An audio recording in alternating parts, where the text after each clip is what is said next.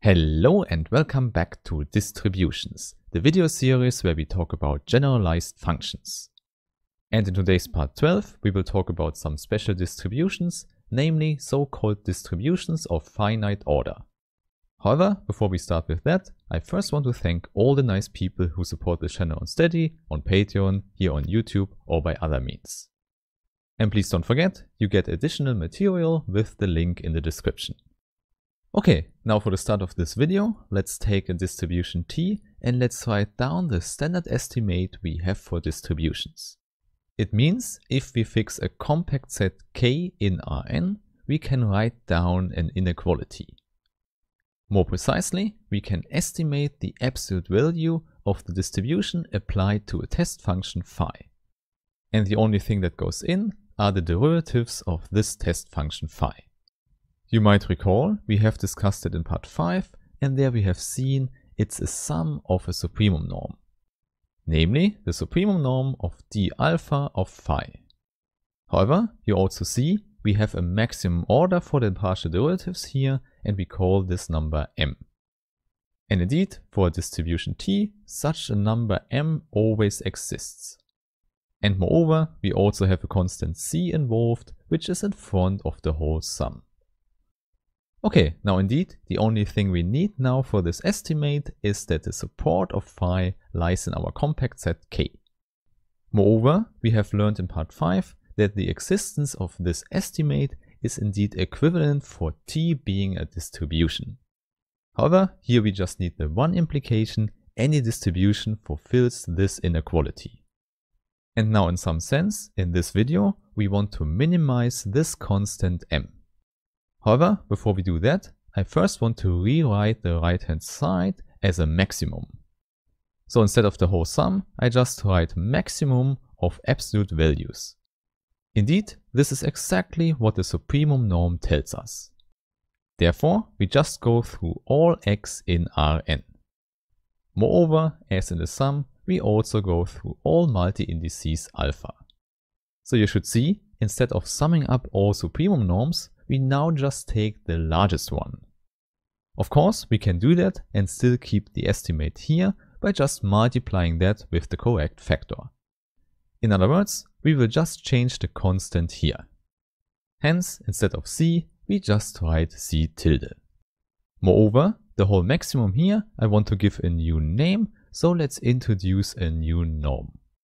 And for the moment, let's simply call it norm of phi with index m. And please note, this notation we only use for this video now.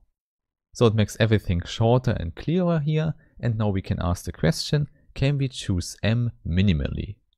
Or to say it more precisely, can we choose m independently of the compact set K? So please recall, in general, if we make this compact set K larger, we could also increase the integer m. However, now we don't want to do that, because now we want to change the order of the quantifiers.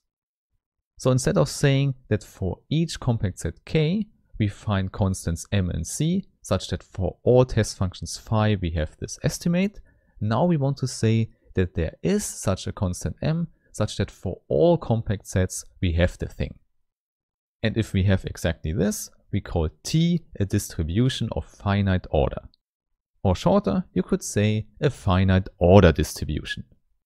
And moreover, we can say more precisely, it's of finite order m if m is the number from before. And in order to get the correct idea, let's write it down with quantifiers now.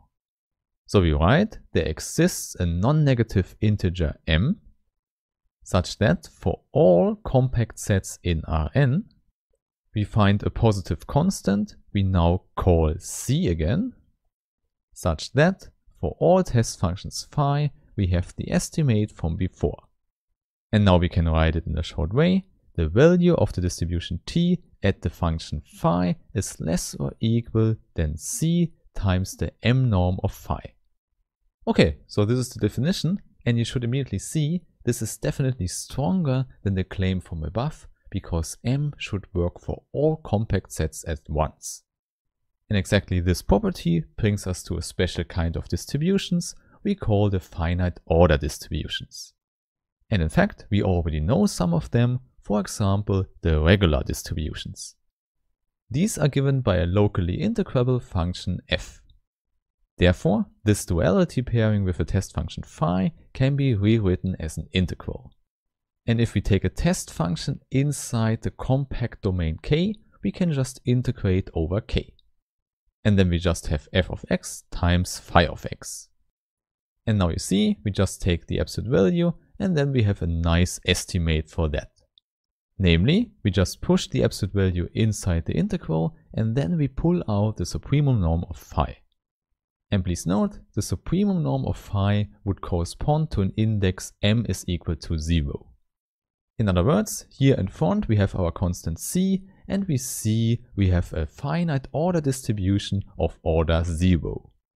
Hence, all regular distributions are of order 0.